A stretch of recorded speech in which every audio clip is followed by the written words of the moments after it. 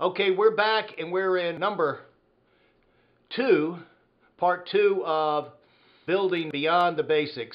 Beyond the basics to building a business. I think I can summarize that now. And Joe, what we were talking about is getting that core concept down from going from where new people coming in the door, they understand they're not just being trained to be a Rambo or a salesperson. They're being trained, and they got to prove themselves. The way they're going to prove themselves in this world, this environment they've been recruited to enter is not only how well they can do this, not just that, that's just the basics, but how they can learn that and quickly develop and teach that to a team and earn the right for much bigger income rather than the little income smaller income, which is great. I mean, you make $100,000 or more per year, but it's small compared to what the unlimited income that you could make once you get into team building. Because once you get into team building, you can go in and the world now becomes, everything in the world becomes possible, because now you can go, if you can build teams, if you can build 3 there, well, you can build 3 more. You know, like if you run one McDonald's and you not only have assistant managers in there that do their job in that one McDonald's, let's say, or one real estate office or one financial services office, but they learn it and they can go and open their own, and you use this office that you have not only to make money, but also as a launching pad for new locations. Now once you do that, you can do your batches of 3 unlimited. You know, as soon as you train one, you train another. It's like Harvard University. It's the oldest college in the U.S., and correct me if I'm wrong, but I think they're going to be graduating kids this year. You're going to have more Harvard graduates. Well, that's what you can do. Once you get a training center, you can keep having graduates and building your front line of managers. And the great thing is, it's unlimited because you have taught them not just sales. See, you can do this if it's just sales, but you've not taught them just sales. You've taught them how to expand themselves. You see? And again, this is not multi-level marketing pyramid for people who don't understand, but this is the way every organization, from the school system, with your school administrator, to the principals, to the teachers, to the Army with generals and colonels, and you have your chief of staff, and this guy runs a base out in Wiesbaden, Germany, and this guy's in San Antonio, Texas, and this guy's in Japan. I can't think of one in Japan. And this guy's down in Warner Robins, Georgia. He's the head guy there, but then underneath him, he's got his commanders and levels of guys underneath them, because they've been taught not to just be the Rambo. They've been taught they've been taught how to be a general, how to be a commander, how to build organizations under them. And so you can spiral your growth simply because you mastered this little stage here and you took the time to teach people coming in. First of all, recruit them to the idea where they understood it's not this, not just that, but this one. That's how you're going to establish yourself. So once they get out, they don't stop with selling. They keep duplicating themselves on out. So if they have the vision of just being the sales guy in their mind, they stay stuck there. You say the right things to them, you show them the right things, but mentally they're stuck because they have a filter in that, kind of a hidden filter, where they just don't process that information, because this is the picture. They have the Rambo picture, not the general picture, building an army picture in their mind. So Joe, tell me, is that clicking? Is that a great point to start with? No, absolutely. I remember for me when I had the Rambo picture versus the general picture, and I think most people get stuck on that because they're so used to in corporate America, doing it I versus, let's develop the team. And so right now, as you're listening to this, and you are a a rock solid pro in the business, how is this information hitting the tumblers of your mind as a proven veteran? What kind of things is your mind kicking back to you as it's processing this kind of information, in terms of your world, and how this can free you up and get you moving in kind of a basic way in the direction you want to go?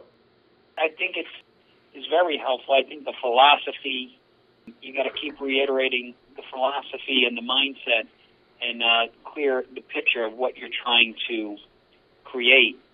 So I've been taking notes, definitely the Rambo versus the Schwarzkopf, just the mindset of how do you train your people, like you said, when they first come in, versus sales versus management. So, this is very, very powerful, but simple, It's simple. It's very simple, easy to understand. But you know what? The more you're in the business, the more you could easily lose that focus. Yeah, because the thing is, all things that are successful in life have the tendency to get brought down because of, let's add another feature. You get bored with doing this, it's almost like, hey, we're in the dairy business, we're milking the cow. I got an idea. Let's milk the ear, Maybe we can get some juice out of the ear. Let's milk the tail. Everybody's got a theory. Let's milk the leg. No. We don't want to keep milking the tits because we've done that for years. That's boring. Let's try and do something. Let's be cutting edge. Well, there ain't no cutting edge. That's the way you do it. And when it comes into these things, you got to keep it simple because that's what works. And it's so easy for us to get drawn away because it's so, in the beginning we had to focus like crazy on this. Now you can do it second nature. And so other things kind of jump into your mind. But I heard something once that I've never forgot. In fact, I repeated it to Art Williams last week. And it was like the value, a big side of being an executive. If you want to be a high-level executive, somebody in charge who can get things done, your value is not just on getting things you say yes to, but one of the big values is the ability to say no.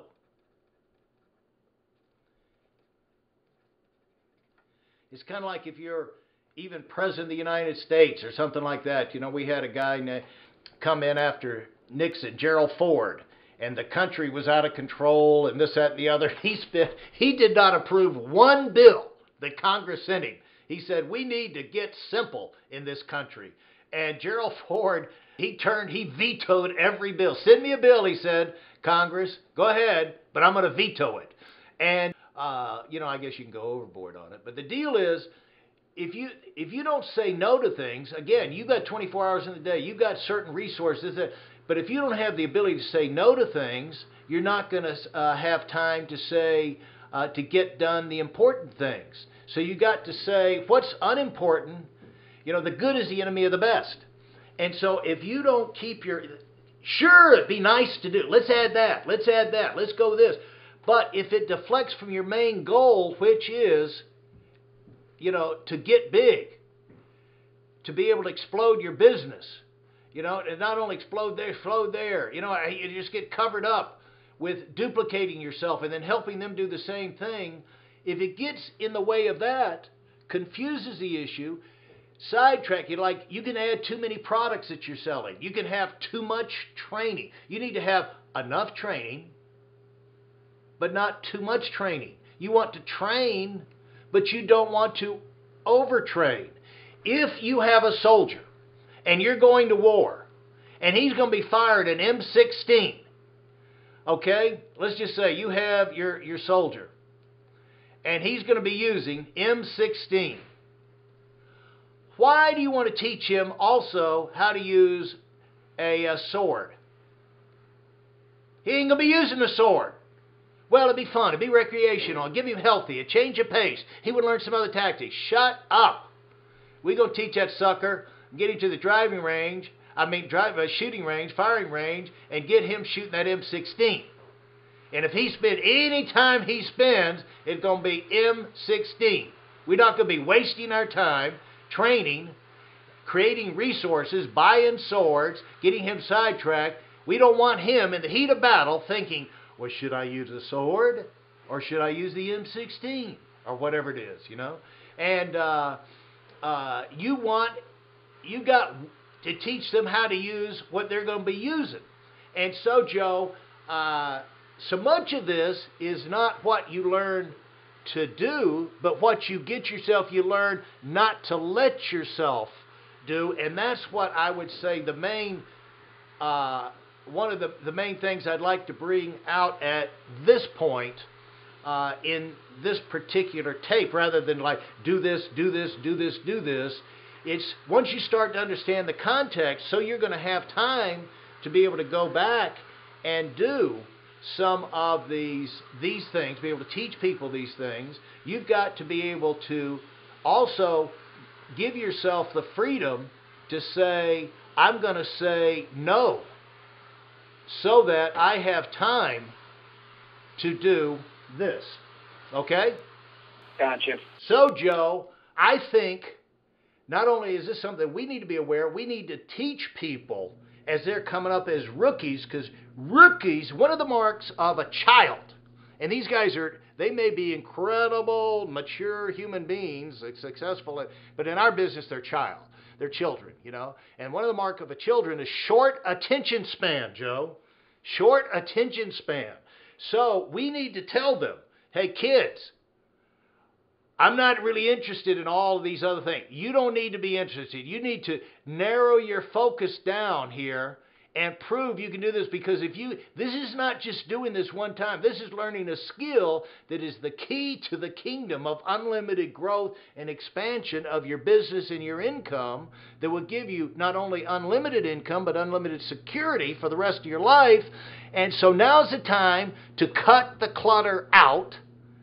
Give yourself a chance to not race ahead, but to master this thing. Get consumed by it and prove that you can do it, because this is the key skill.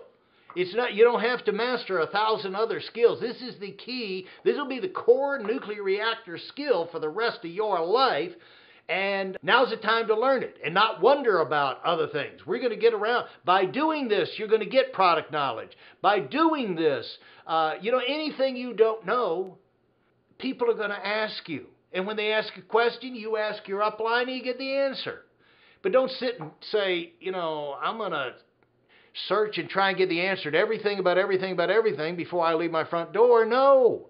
You can't, wars are not won like that. Lives are not changed like that. You've got to go with what you know. You've got to pay attention to what your manager is spoon feeding you. And you got to just shut that up.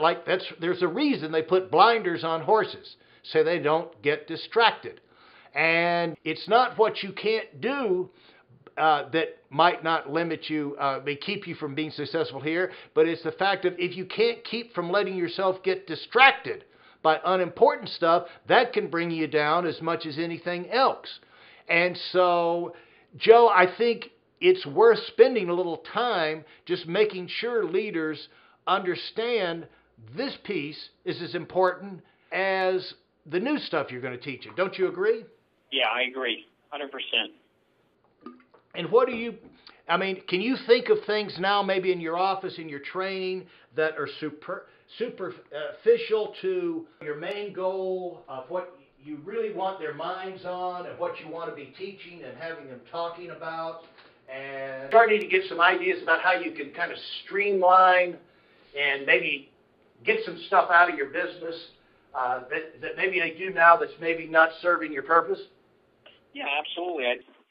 Where I'm thinking about it is, I got to get rid of the stuff that isn't going to get us to the main goal and the main mindset as the whole team, And just like you said before, too many products, too much, it blocks people from their main goal of building an unlimited income stream and a growth expansion mindset, Yeah.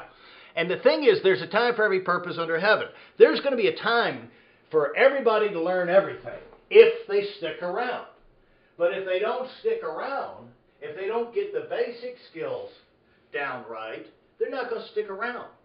And so, you know, it's just like in sales. We want them to learn all the other products and everything, but if they have it in their mind that they're learning this stuff just for themselves, it's just making it harder and harder to ever get them thinking in terms of, kind of cements them into the Rambo mode further and further. You know, now Rambo's got another skill. You know, now it's even more complicated for Rambo to duplicate himself. You know, how will I ever teach this kid to learn all the things I know? But if right from the beginning they're thinking in terms, I'm a trainer, well, they understand the timing. And I'm going to teach the kids the basics. And then after they master that, then I can teach them this other stuff. But I've got time to do it. They're thinking like a teacher and a coach and a developer rather than as a salesperson. Because salespeople have a tendency to become prima donnas. I'm better than everybody else. I know how to do it better than everybody else. I'm very impatient. Who's these kids cluttering up my life? And they become, the better and highly trained they are as individual salespeople, usually the tougher it is for them to have the patience to ever be any good as a teacher and coach. Have you found that, Joe? Oh, yeah. Yeah. The more trained they are in that, they don't want to come back down and teach people, you know, the basics. They just want to show off and be number one, you know? That's right. You send them on a training exercise and they blab, blab, blab, blab, blab, and trot out all of their super knowledge and skill, and they put on a Frank Sinatra performance, and then the new rookie goes home and says, you know, after it's over, says, you were fantastic, number one. Number two, I'll never be able to do it. But a pro knows not to make it complicated and show off everything I know, but to make it as simple as possible in explaining it, so the new person will say, hey, that was great, but I don't think I need you to go with me anymore. I think I can do it, and I can probably do a little better. See, that's the smart trainer who makes that new recruit think they could do it probably better than the manager, because then they won't want to be always having the manager come along, you know. So that's part 2 on this, and if you guys are liking this stuff, we'll move on to part 3.